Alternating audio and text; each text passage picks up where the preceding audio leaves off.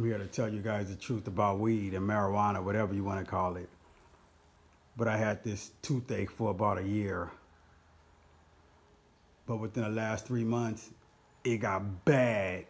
It got so bad till I started looking up all types of places that'll even give you Vicodin, or I wanted to even go to Philadelphia on Kingston Street and get some of that stuff they was using for their pain. But anyway, somebody told me to just try some weed because it'll help with the pain. I tried every type of weed out there. Edibles, weed, brownies, cookies, everything. That shit didn't do nothing. Let me tell you something. Weed, it do get you high. And I believe it do help with anxiety. But with pain, people stop lying.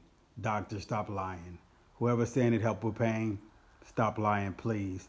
Weed don't help with no pain. I'm here to tell you the truth.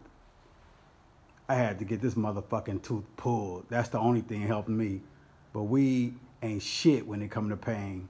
Andre Herring, the king of all art. I'm out.